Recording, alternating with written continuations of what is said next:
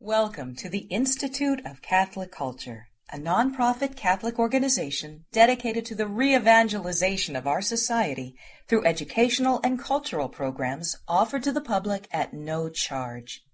This and other presentations, hundreds of hours of audio, are available for free on our website, www.instituteofcatholicculture.org. There you can listen to or download educational programs related to all aspects of our divine faith, and you can review our schedule of upcoming events. We hope you can join us in person. The handout reference during this presentation is available for download on the audio section of our website.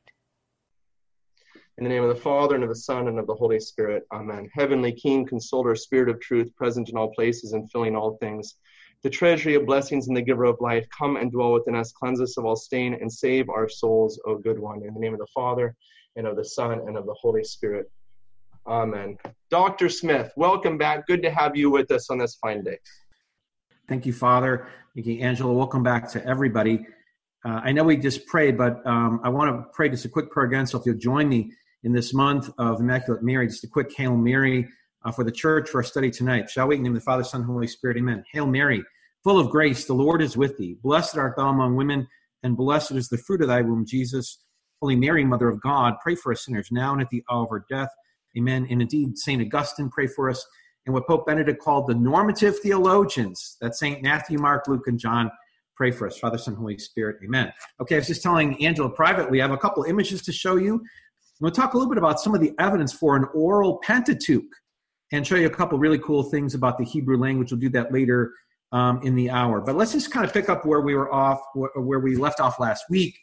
Last week, we spent a good deal of time looking at the documentary hypothesis.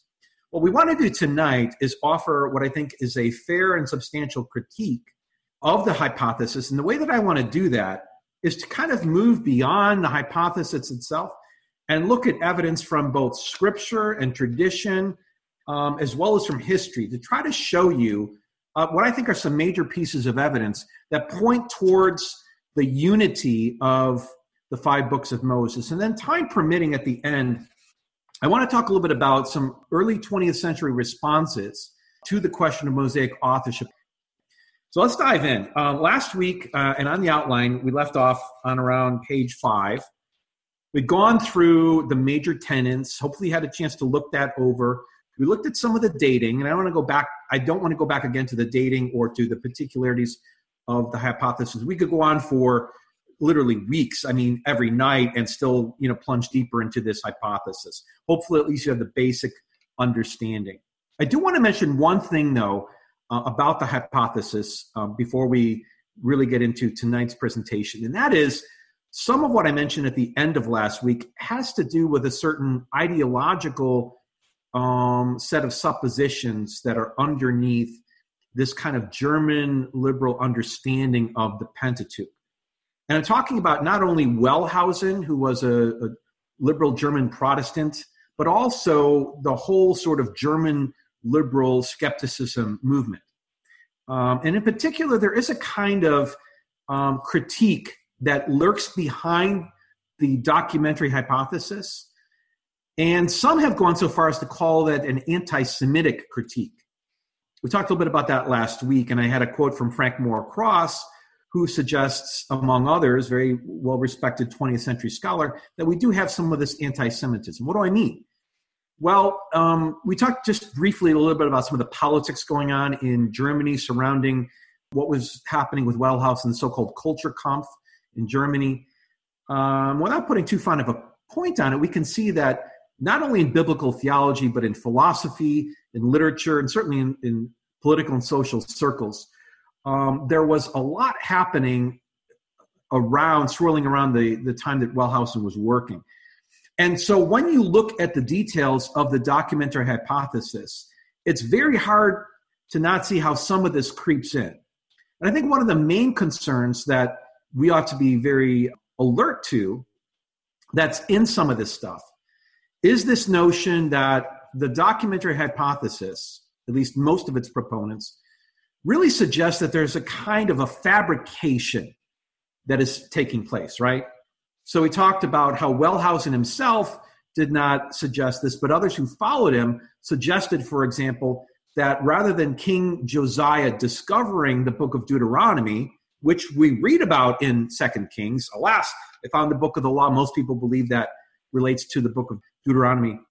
That some of the German Protestant scholars who were purporting this documentary approach actually suggested that the Josianic reforms, that is to say the reforms happening under Josiah, were not so much a rediscovery of the law, but you might say an implantation. Some might even say a kind of a fabrication of the law. In other words, look what we found, right? And then, it was actually his scribes who, under his mandate, basically, you might say, developed the book of Deuteronomy. Well, that should be something that gets our attention and causes us to say, I don't think this really squares with the Catholic understanding of biblical theology. The book of Deuteronomy is simply some fabricated, made to look or sound like it's something that was rediscovered, written by Moses to lend credibility to the political reforms and religious reforms that Josiah had in mind. Okay, that's one example. Another example is the way Wellhausen and others disdained the priesthood. If you think back what we said last time, that this so-called P source, that is to say the priestly source, was for Wellhausen and for many of the source critics, the last written source, okay? But we're talking about after the exile, the theory goes, right? After the Babylonian captivity is brought to an end, that this small school of elite priests in Jerusalem, so the theory goes, took all these traditions that were already in place, the J and the E source that had been stitched together, the D source, and then took their own materials and brought that essentially into the form that we call the Pentateuch now. Okay, so far so good, or so far so bad, whatever you want to say. But what Wellhausen believed is that what this small elite group of Jerusalem priests were essentially doing was hijacking what was otherwise a kind of religion of widows and orphans and justice that was not intrinsically all that much different than any other ancient religion that promoted, the good of society and welfare for the poor and stuff like that. That basically Wellhausen believed that this small school had completely turned what was developing as Judaism on its head and made it sort of this bloodthirsty cult that was focused on priesthood and temple sacrifice and temple legislation and all this stuff. And it's not hard to take away from that then this impression that one gets that in addition to this hypothetical puzzle that the source theory purports to answer, we have a kind of a degradation of the Old Testament religion itself. Right? That's really what we have going on here, is a kind of giving really the book of Leviticus, the priesthood, a kind of a black eye in no uncertain terms. Wellhausen was very clear about this, and so were some of his students who followed after him, that had it not been for this priestly source, Judaism would have looked very differently. Well, yes, it would have if you take all of that stuff, not just Leviticus, but all the priestly code, Aaron, all this stuff out of the scripture, right? And that also affects then how some of these biblical theologians then looked at Jesus in the New Testament. And I argue in my book, The House of the Lord, that if you approach the Old Testament with this kind of skepticism about the priesthood and this kind of very tainted view, it's not too far to go from there into a kind of very tainted view of the New Testament. And as I argue in my book, Brain Petrie has argued this in some of his own scholarship as well, that's exactly what you find in the 1910s, 20s, 30s, 40s, really a lot of the way through the 20th century, is a kind of overlooking of this notion of Jesus the priest. And if you're interested more on this, and I'm not just trying to plug my book here, I do talk for a good maybe 5-10 pages in detail about this. So there are dangers not only to the Old Testament, but also to missing the point that Jesus was instituting the new priesthood, right? Again, if you're Wellhausen and you're basically saying that the priestly source was a Johnny-come-lately, that it unfortunately tainted otherwise this kind of pure religion of, prophecy and social justice. And so that basically, if Wellhausen had his druthers, the Pentateuch would have looked something like the book of Amos. And that's not a critique of the book of Amos, right? It's simply to say that you kind of vacuum out of the of the older sources, which he believed were more pure, more pristine, something that's very anti-priestly, anti-temple, okay? So that's where we left off last week. Now, as I said, what I want to do now over this next half hour or so is present to you some of the positive evidence that Wellhausen's approach simply does not track when everything is taken into account. Now, the first thing we can say, and this is also Umberto Cassuto's starting point, are the divine names. For Wellhausen, this was a sure sign that we have distinct theological viewpoints, right? Conflicting, incongruent, really combative viewpoints within the Pentateuch, right? If you've ever watched the Israeli Knesset on TV, it can be very humorous, right? It makes our Congress look very sedate. Okay, that's kind of how Wellhausen, ironically, saw this whole work coming together, that there's all of this kind of antagonism, right, within this larger body of ancient Judaism, right? Infighting, different theological points of views, contradictory points of views, all somehow being kind of pasted together. Well, what Umberto Cassuto, I think, really showed in a very beautiful way, as well as a number of other very fine theologians in critiquing the documentary hypothesis, is that what we really have in the use of the divine names is really a demonstration of the majesty and, you might say, diversity in the Godhead, if I can put it that way. We've got many different divine names, right? In fact, El Elyon, one of my own favorite names for God, is one of the oldest names for God in Israelite religion. And it's often used to describe God when he appears in these mountain scenes, like at Mount Sinai, right? God Almighty would be the translation, or God of the mountain. We have Yahweh, right? We have many different names. So we have to take account of what the biblical author is doing, is using a precise theological term to tell us something different about the God who is behind this relationship with his people, right? And so, for example, the Elohim and Yahweh names, right? What Wellhausen called the Elohist source and the Yahwist source, in my view, are not necessarily any evidence of different sources with different theological ideologies, but what they do certainly represent are different dimensions of God. But I think the way we ought to see this is as follows. When we see the name Elohim, what we're reminded of in the text is this transcendence of God, right? When Elohim is used by itself, right, it reminds us of this grandeur and majesty of the God who created the universe. It has this kind of prefix or root of El, which is also what many of the Canaanite peoples referred to as God when they meant God or the divine, right? So there's a very, very ancient pedigree. It's this kind of universal name for God and speaks to his majesty. On the other hand, this divine name, which God reveals to Moses, right? I am who am, is the Lord God's own personal name. And when we see in the text the name Yahweh, when it's used to designate God, what we often see is not so much the transcendence of God, but the flip side, the nearness of God. It's Yahweh who walks into the garden, right, and confronts Adam. Adam, what have you done? In the cool of the day, or revealing the name to Moses at the burning bush. In contrast, it's Elohim that is used in Genesis 1 as opposed to Genesis 2.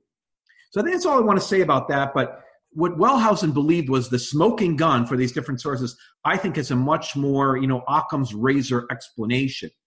That this one unified text is showing us not just these two divine names, but many other names for God alongside those two very important names, which convey and communicate the richness of who our God is, okay?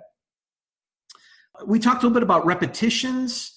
I don't think we need to be overly concerned about those. Wellhausen believed, as others before him did, that this was another sign that we've got pieces being stitched together. But let me show you a very interesting set of repetitions, okay? Open your Bibles with me to Genesis chapter 6, verse 5. This is a very interesting one that Umberto Cassuto talked about. Now, while you're turning to Genesis 6, we know that in what's called the primeval history. Genesis 1 to 11, we get the story of creation of man, the fall, right? And then we're on into the story of the children of Adam and Eve, right? Cain and Abel, and then essentially the flood story. Then following that, we get the Tower of Babel, and then finally it closes out with that in Genesis 11. So Genesis 6 through 9 is the story of the flood. Now watch this. Genesis chapter 6, verse 5. This is prior to the flood. The Lord saw that the wickedness of men was great in the earth. Now watch this. And that every imagination of the thoughts of his heart was only evil continually.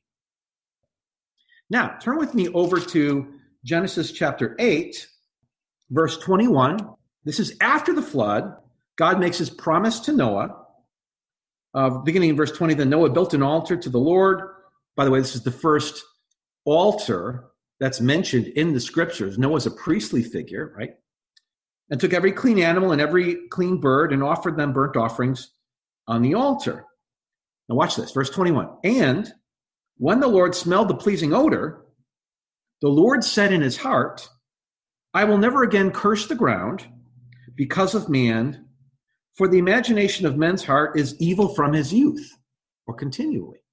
Now, I don't know if you caught that, but what we have is both before and after the flood, a kind of a repetition. And what that repetition is in Genesis 6:5 and 8:21, before and after the flood, is that the evil in men's heart is evil continually, yes?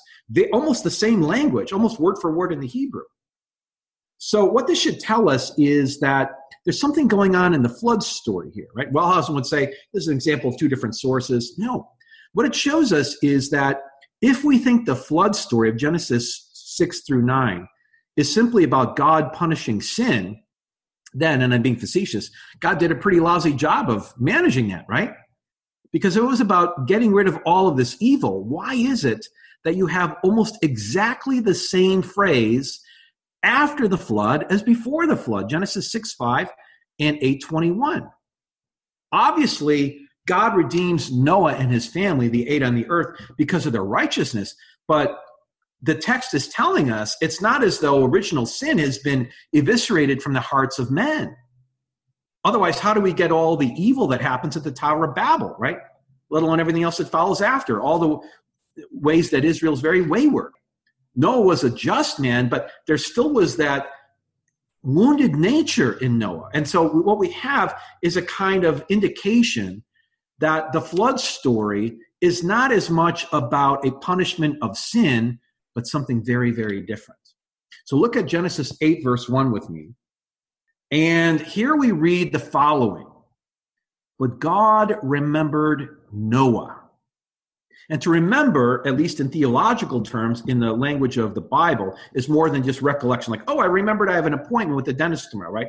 No, it means receiving favor in God's sight, right? It's a Hebrew way of saying being in right relation to God. So why does God remember Noah? Well, you got to go back and read the story, but what we see is like Abraham before him, right?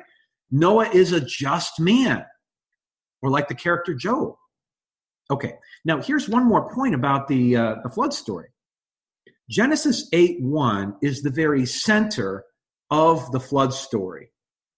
It's called a chiasm. What a chiasm is, it kind of looks like an hourglass. I don't know if I can draw this out for you very sparsely, but I think you all know what I mean by an hourglass, but just so we're all on the same page, right?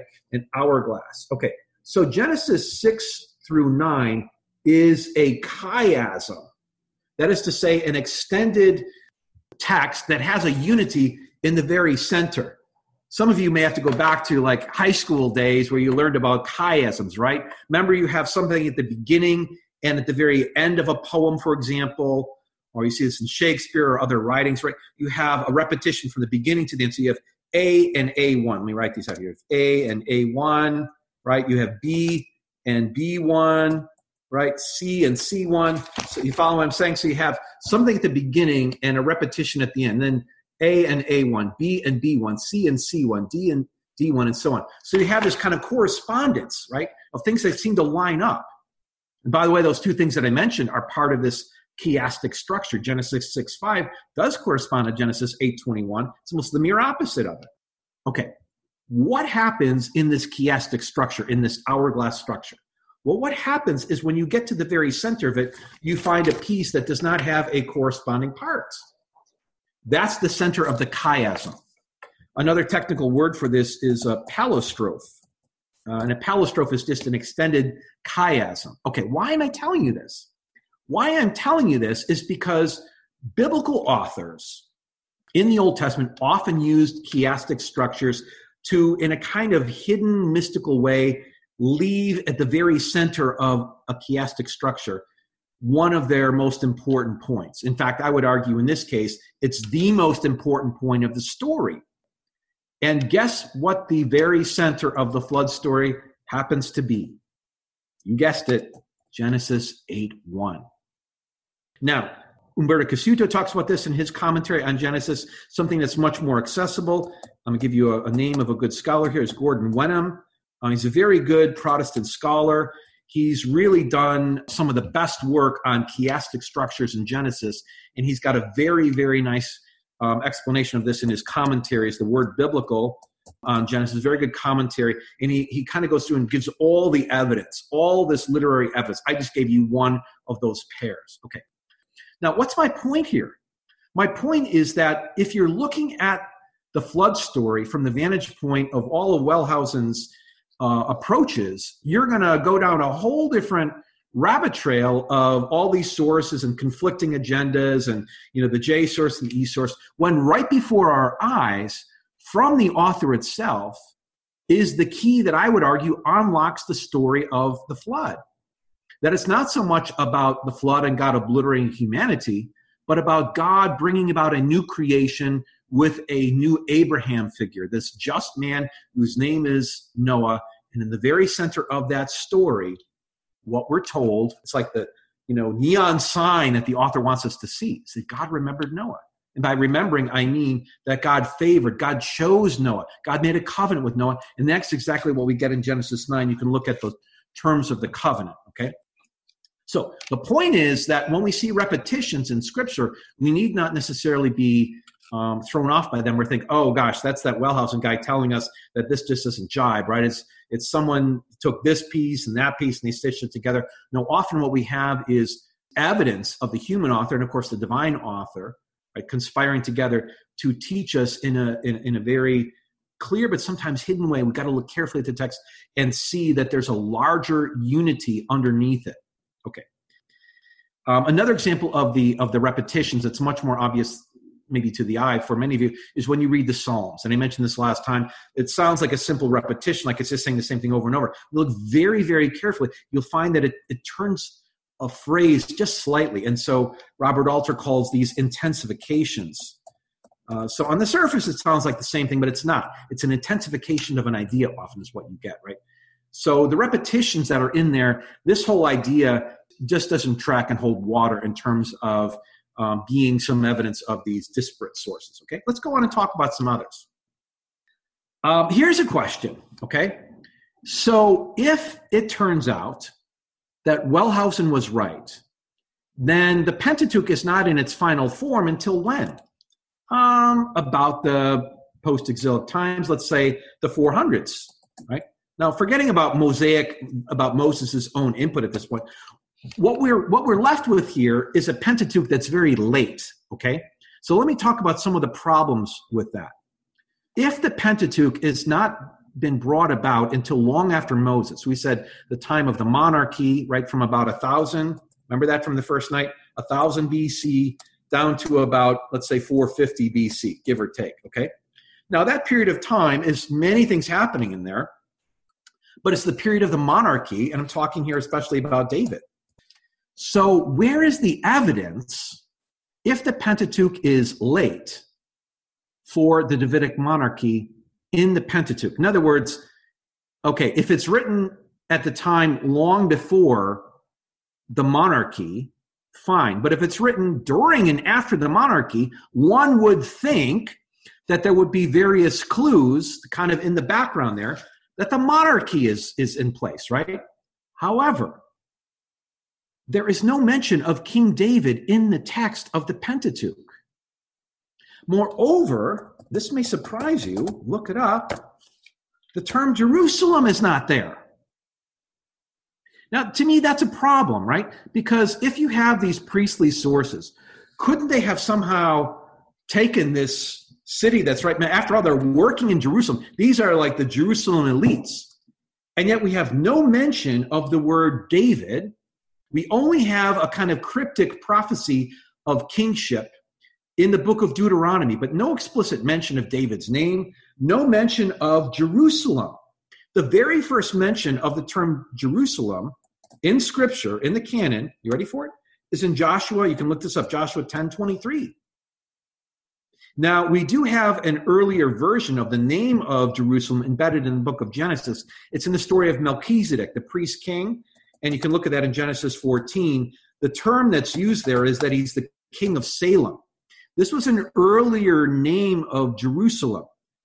Before it was called Jerusalem, founded by David, you go back to the Jebusites, and it was called Jebush, which was basically the city of the Jebusites, right, which David conquered. And before that, it was called Salem.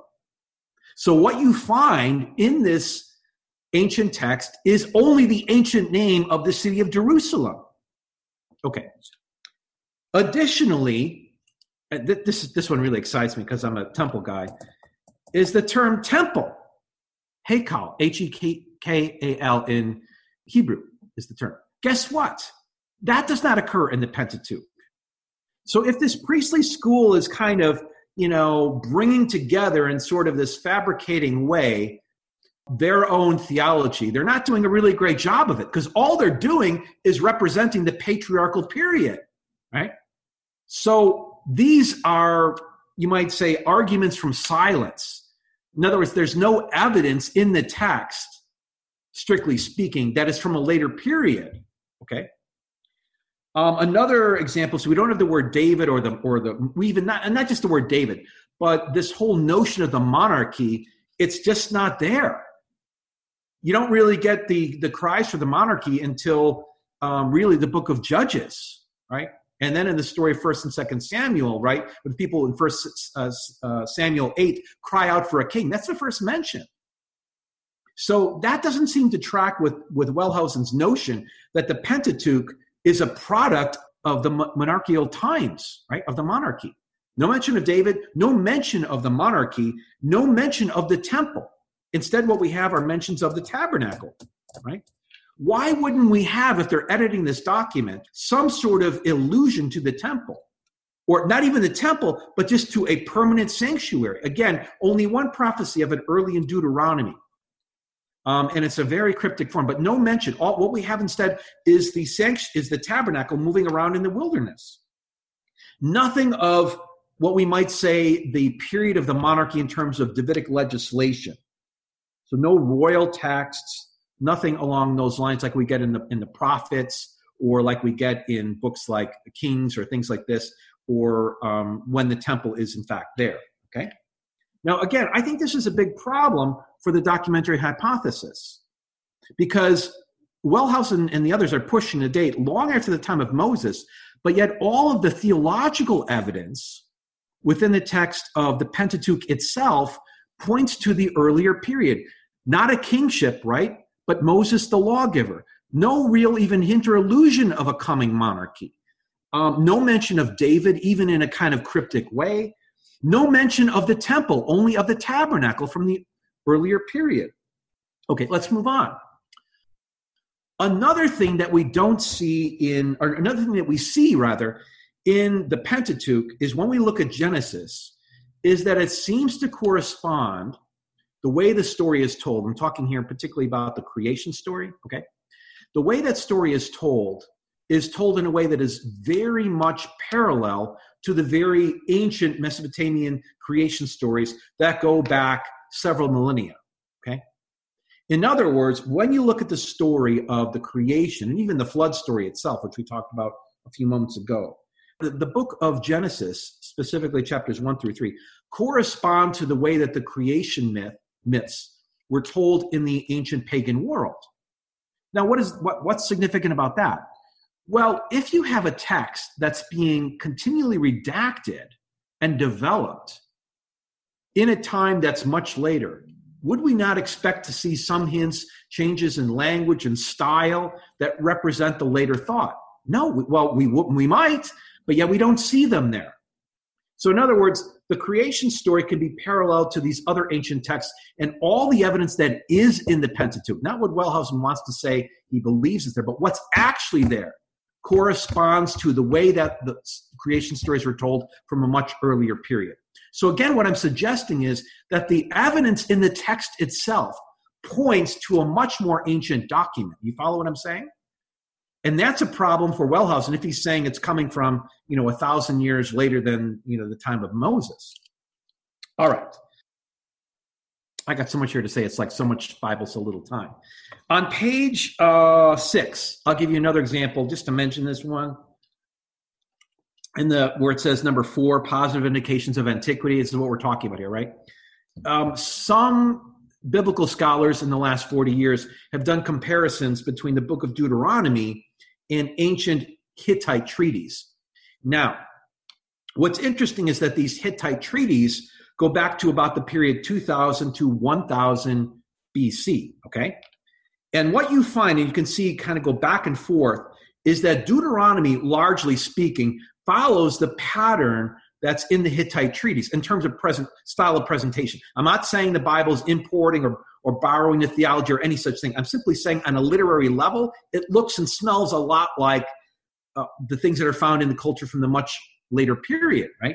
So you have in these Hittite treaties a prelude. I'm looking on page 6 here. A prelude, a historical prologue, obligations of the vassal towards the suzerain, provisions for public reading, list of the divine witness to treaty, curses and blessings. You find the very same pattern in the book of Deuteronomy, right? And so basically what some have argued is that the book of Deuteronomy is following the literary schema of these ancient treaties and is presenting what's known as a covenant indictment.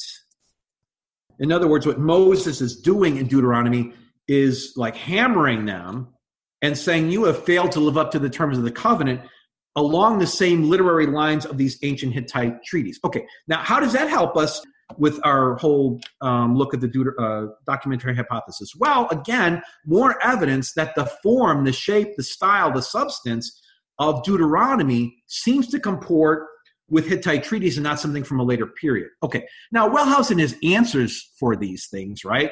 He would say it's simply preserving these older traditions.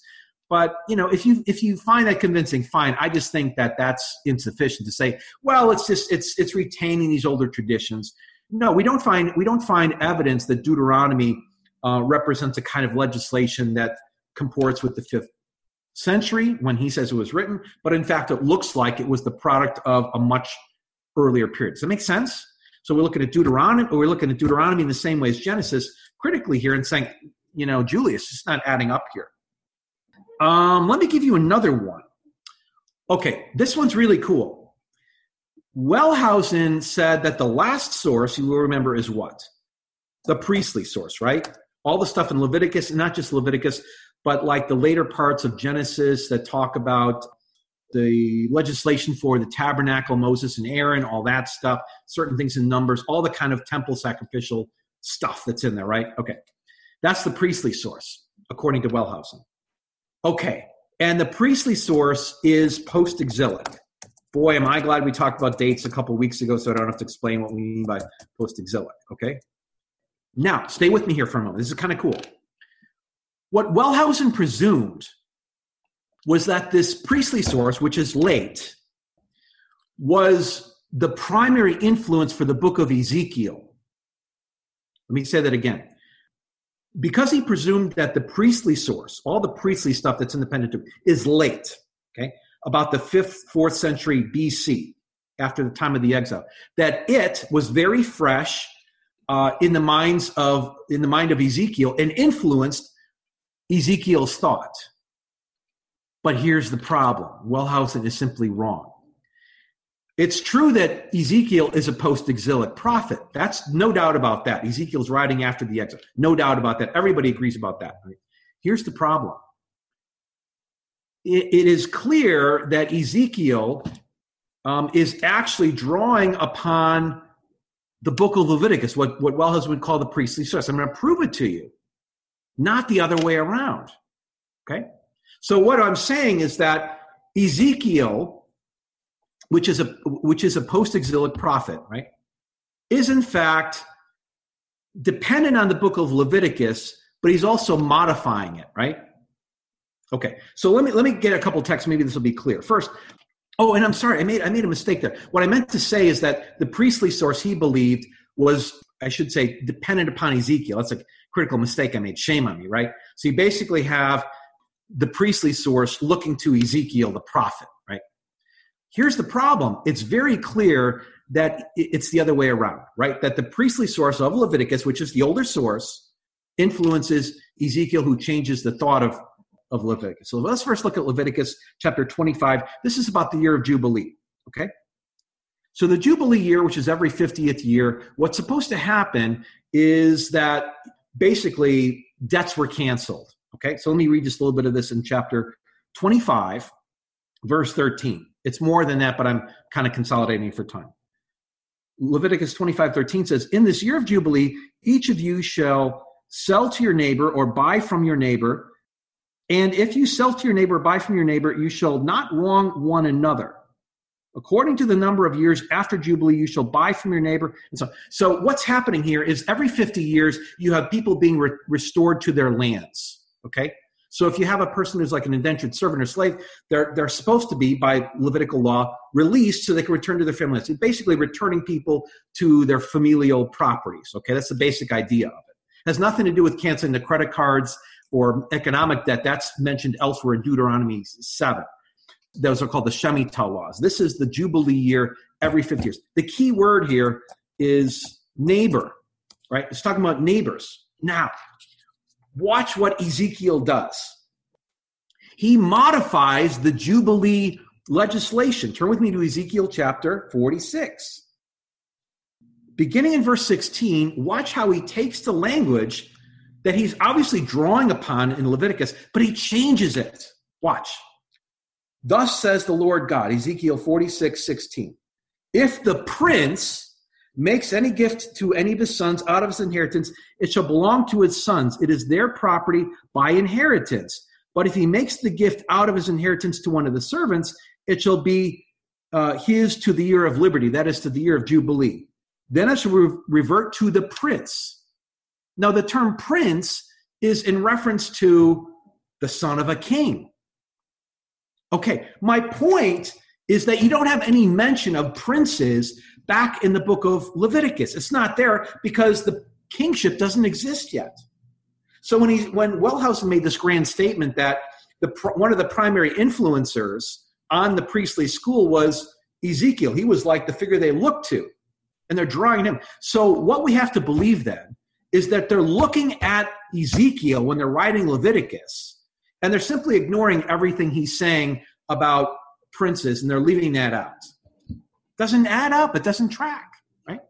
So here's more evidence from the text that demonstrates to us, I think, in a very persuasive and interesting way, that book of Leviticus is much, much, much older than Wellhausen believed it was. So we have the book of Genesis, the creation story, the book of Deuteronomy, with its being very closely in literary form to the ancient Hittite treaties. And then we have this so-called priestly source, which is saying, hey, yeah, Ezekiel, let's grab his ideas and bring it in there, except they completely leave out what he's talking about. Instead of mentioning princes, which they would have, they change it to neighbors. And we could go further, but the point is, when you start looking at all the evidence in the Pentateuch or elsewhere, it doesn't add up with what Wellhausen is talking about. So I've given you a number of examples, but I want to give you one more, which I think you'll find very fascinating. Okay, let's talk about Hebrew for a minute. Hebrew, as we know, is the language primarily that the Old Testament was written in. We do have some sections in Daniel and a couple other books that are written, parts of it in Aramaic, which is a sister Semitic language.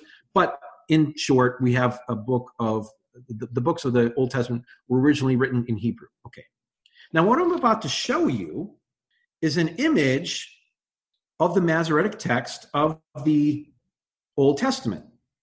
Okay, this is actually from the book of Ruth. This is the Hebrew text of the book of Ruth. Of course, we're reading Hebrew from right to left, not left to right, right? So we're reading this way, okay? This is not Braille and all these dots above and below the letters. These are the vowels.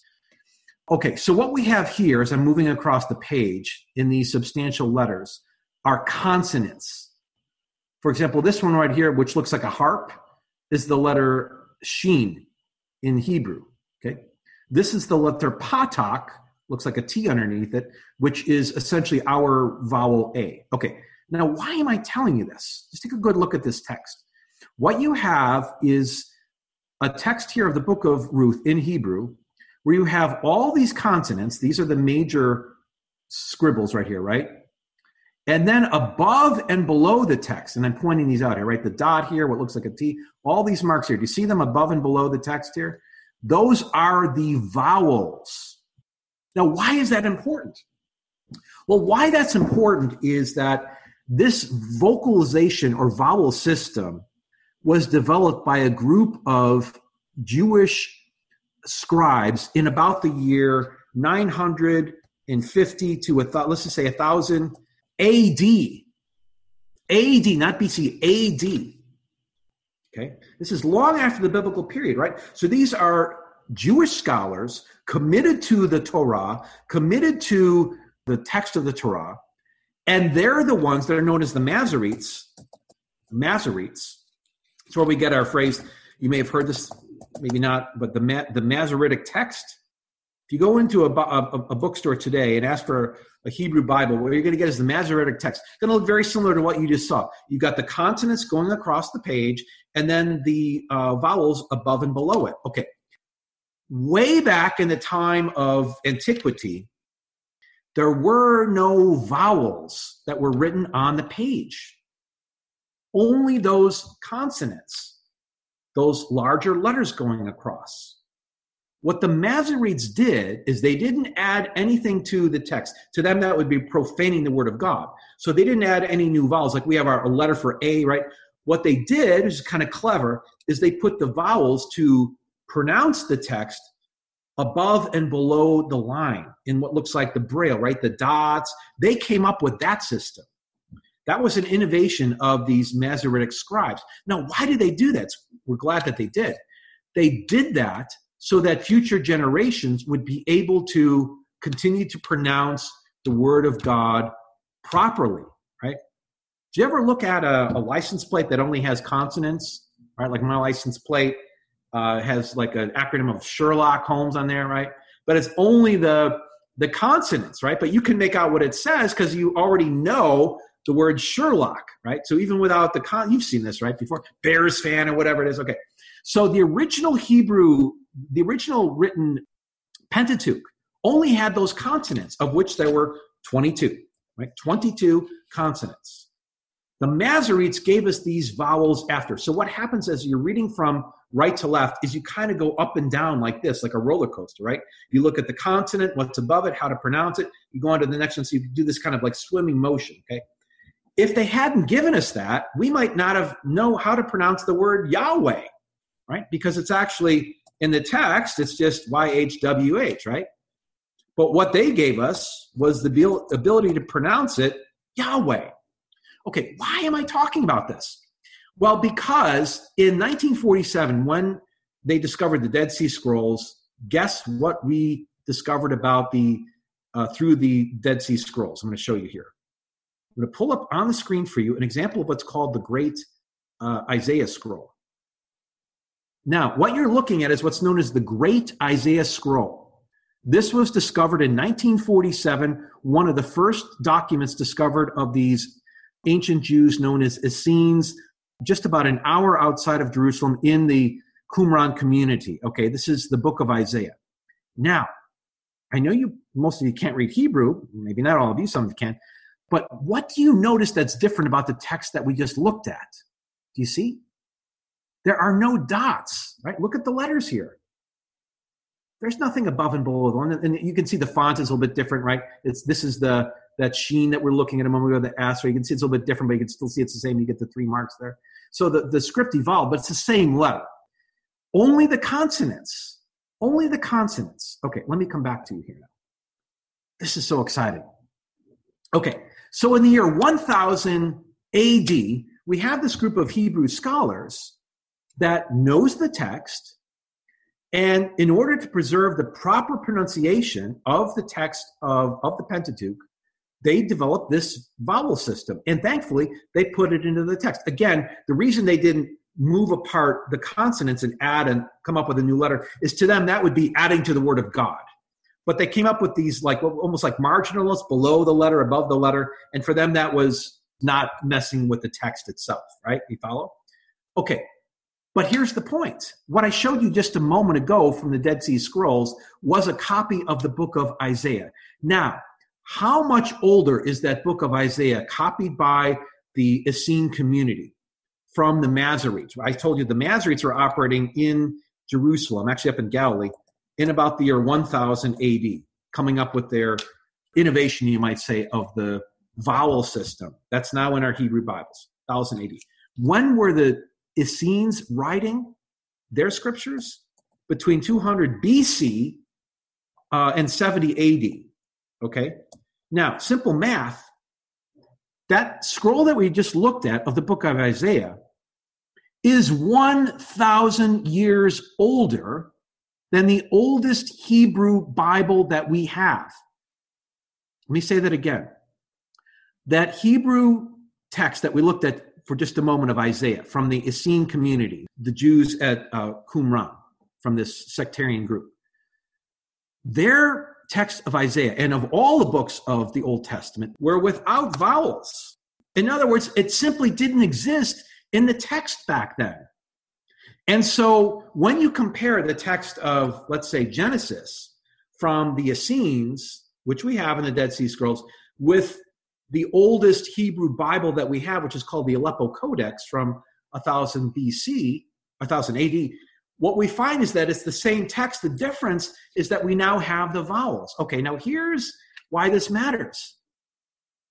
How did those Masoretes know how to pronounce the Bible? How did they know? In fact, let me ask another question. How did Jesus know how to pronounce it? Remember when he opens the scroll of Isaiah? If there's only consonants there, how did he on earth know what he was pronouncing, or anyone else reading those scrolls? If all you have is consonants, that's what the Hebrew Bible was originally, just consonants, right? How far do you think you would get? How far do you think you would get just in English if we took all the vowels out of the book of Genesis? Well, some of it you might know by memory, but a lot of you would be like, I don't know what this means. There's no vowels. And here's what I'm getting at. Wellhausen is proposing that what we have is a written tradition or traditions behind the Bible, right? And these different written traditions were stitched together over time. And yet what I've just tried to explain to you and shown you is that from history, we have now seen that the way that the Bible was substantially preserved, wait for it, this is the money quote of the night, was not in written form, but in oral form. This was an oral culture. Now, I'm not saying that the text of the Pentateuch did not develop over time and was not put into written form. Of course it was. Of course it was. What I'm simply saying is that the primary mode of preservation was not written, but oral. Okay? Turn with me to one last scripture, Deuteronomy chapter 6. Deuteronomy chapter 6 is the great prayer of Judaism, the great prayer known as the Shema, right? Deuteronomy chapter 6. I think you all probably know what I'm getting at here. Verse 3, Hear therefore, O Israel. Hear, O Israel, verse 4, the Lord our God, the Lord is one Lord. And it goes on, right? So it talks about writing it down and all that, but what's the first thing it says? Hear. That prayer is bespeaking how the text was largely transmitted from generation to generation to generation to generation, orally. I'm not saying the written text wasn't necessary, but in a manner of speaking, what the written text was almost the crib note. So when you opened up the Bible, what you had before you was that which you already knew. And how did you learn it? Well, the Shema talks about that, right? It was taught They weren't focused on Breaking Bad and TV and texting and Facebook and social media, right? They were focused on the Word of God, which was firstly oral and then written. So what I'm suggesting is that when you put all of the evidence together, right? Firstly, the written evidence itself of the Pentateuch bespeaks a much older text than Wellhausen's talking about. Secondly, the text overall has much, much, much more unity than disunity. Right? In fact, I would argue when you look at it as a whole, what you see really is a body of unified text, not a disunity. And then the last major point I want to make tonight is even the way that the Hebrew Bible was passed down from generation to generation depended primarily, not on the written word of God, but on the word of God that was preserved on their hearts, taught in the homes, taught from rabbi to student, from father to son. It was an oral culture that preserved and retained the inspired word of God in their hearts. And the written text is really only secondary. And the same is true with the Gospels, right? We move from an oral gospel to a written gospel, okay? So all in all, I think there is tremendous reason to criticize or critique that hypothesis known as the documentary hypothesis. It's taught us a lot, and yet there are such immense holes in it that I think we need to come back to our senses and realize that this hypothesis is only hypothesis. And I want to quote Pope Benedict, who said in his book, Jesus of Nazareth, what we need now are not more, I'm paraphrasing, not more hypotheses, right? But more understandings of the theology of the Word of God. Now, just very briefly, and then we'll take a couple of questions. On page 8, okay? So let's just kind of in a minute or two wrap up, what does the Catholic Church say about the authorship of the Pentateuch? In other words, where does all this leave us, right? Certainly, I think this whole notion of oral Torah that I just closed with should tell us that what we have is not only a unified text, but a text that was not dependent upon various written sources, but was transmitted orally and yes, also writtenly, going back substantially to the time of Moses. Okay. Now, I'm going to let you read all the verbatim here on page 8 and 9, but what I've given you is from the Pontifical Biblical Commission. In 1906, which was started by Pope Leo XIII. The Pontifical Biblical Commission was asked by Pope Leo to investigate, because of these speculative theories like the documentary hypothesis, what should we say about Mosaic authorship? Okay, so here it is. It's in question and answer format. Are the arguments gathered by critics to impugn the Mosaic authorship of the sacred books designated by the name of the Pentateuch of such weight, in spite of the cumulative evidence of many passages of both the Old and New Testaments, the unbroken unanimity of Jewish people, et cetera, such that these books are not of Mosaic authorship, but were put together from sources of a post-Mosaic date? In other words, the question that the PB is asking half of the Pope here, these theologians, is, are we to believe that the Bible, the Pentateuch, only came together after the time of Moses? Their answer, in the negative.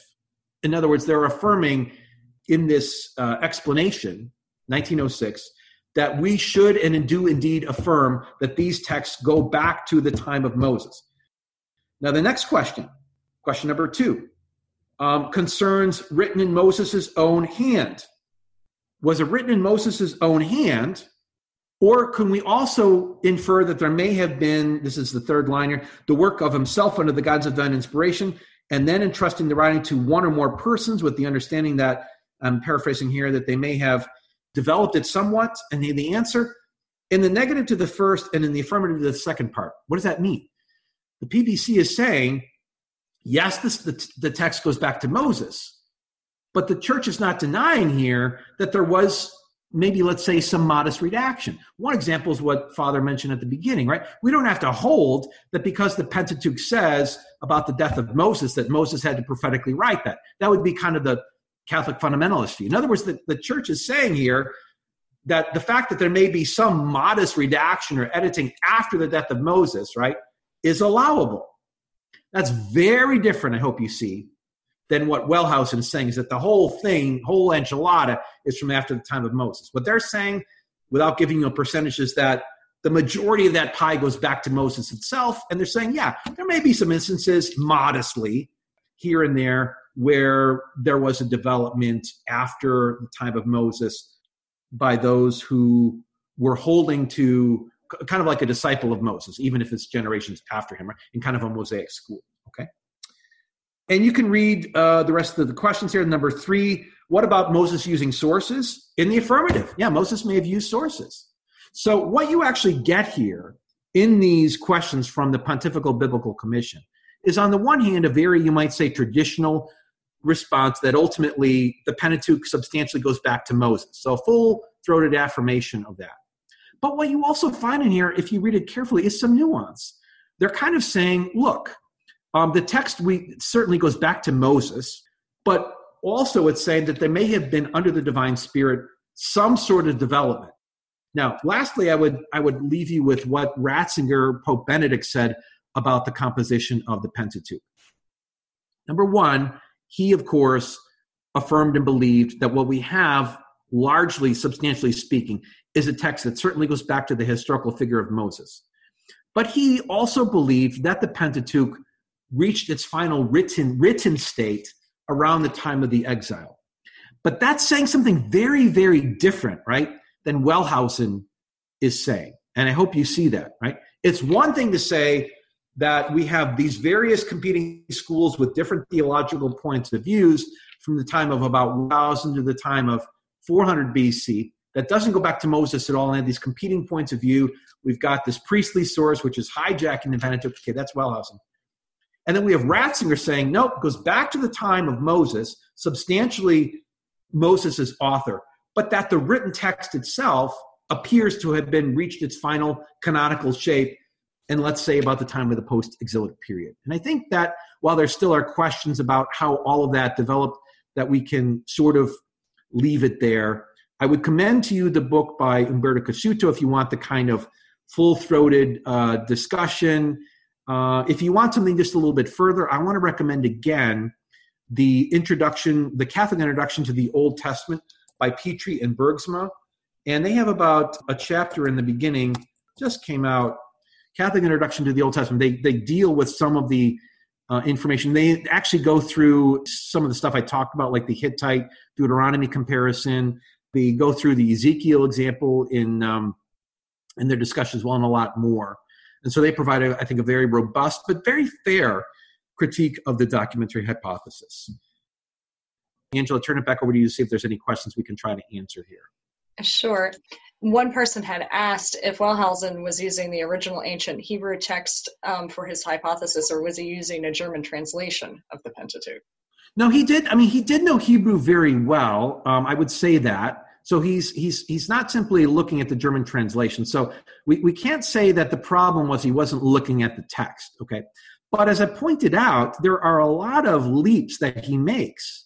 For example, he just assumed, he believed that the priestly source was so late, and that it's this late development that's kind of, you might say, hijacking a purer form of religion, okay? So much so that he believed that the book of Leviticus, let's say, was influenced by the prophet Ezekiel, as I gave in the lecture, rather than the other way around. But yet, when you look at the actual evidence for that, it doesn't track.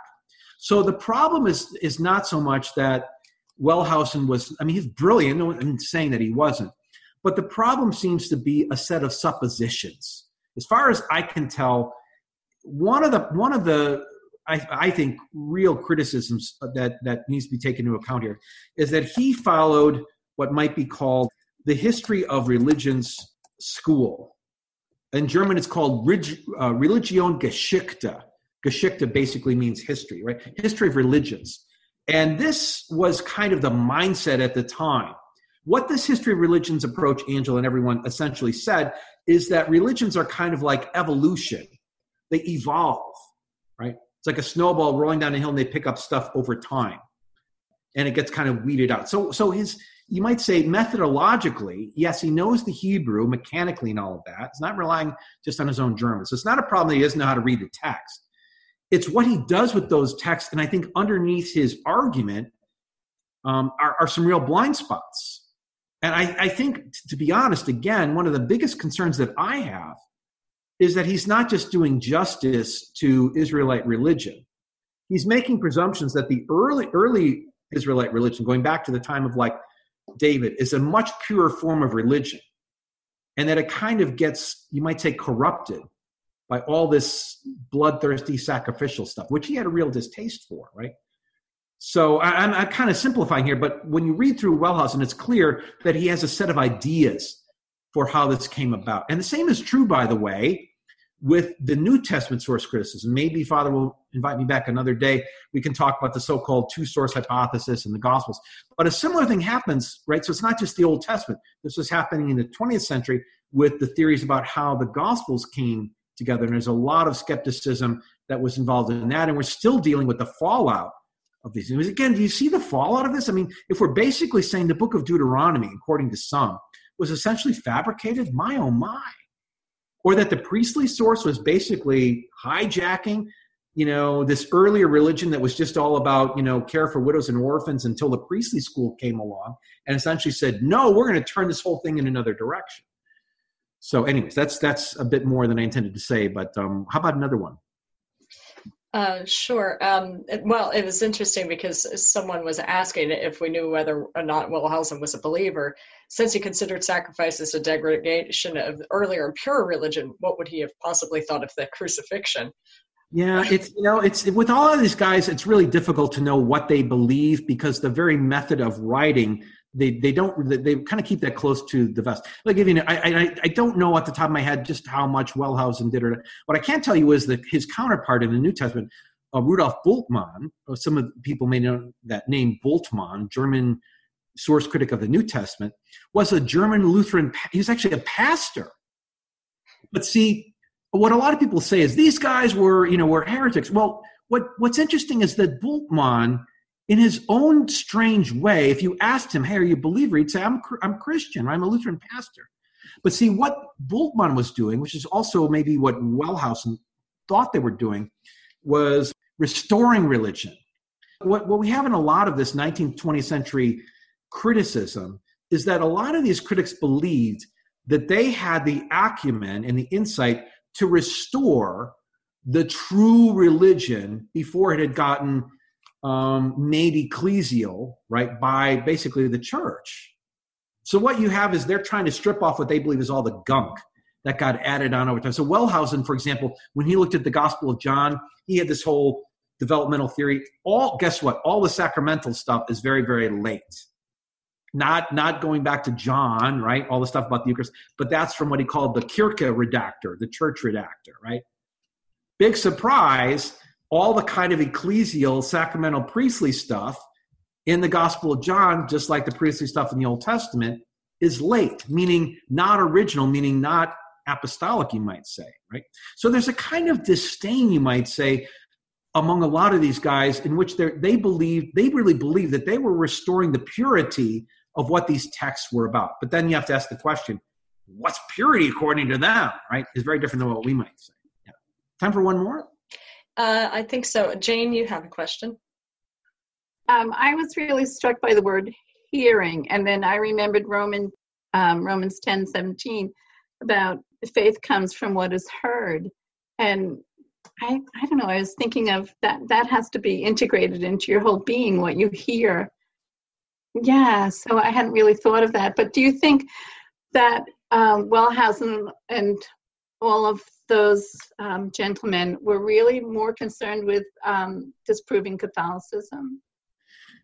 That's a very good question. Let me take the first part first about the hearing. As I mentioned earlier, my big problem here is that so much emphasis, an inordinate emphasis in this whole theory is placed upon written texts. And by the way, sources that they're speculating existed in time and then were lost. The same is true, right, with the New Testament. If you have me back, I'll explain this. But with the Gospels, the presumption is that we have like this Q source, and then it was all important, and then it was lost, right?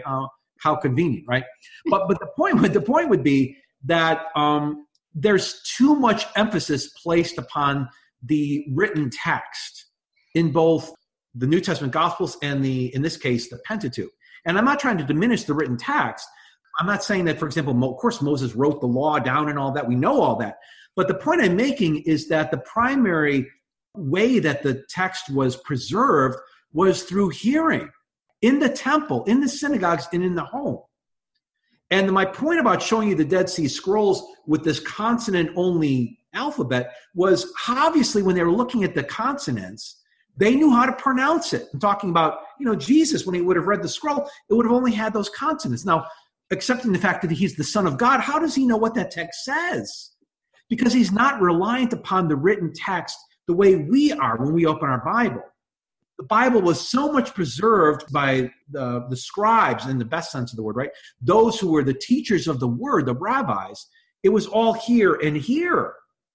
And the written part was only secondary. And by the way, we know that the Gospels were written down only at the time when the apostles, St. Irenaeus tells us this, were going off to missionary journeys or were reaching near the end of their life. And we're concerned, hey, when we no longer have the ability to preserve it orally, it's got to be preserved in written form. So my point is that it's the transmission of the Word of God orally that should point us back to the origins of the inspired Word, so that such the written text is, as important as it is, and I'm not diminishing it, is in a certain sense secondary. We don't tend to think that way. And I think Wellhausen is very much a product of the Enlightenment period that looks at these texts as simply texts, simply written documents, not as this living tradition. Does that make sense? Yeah, absolutely. Right. Probably that's it, but I'm going to put a plug in.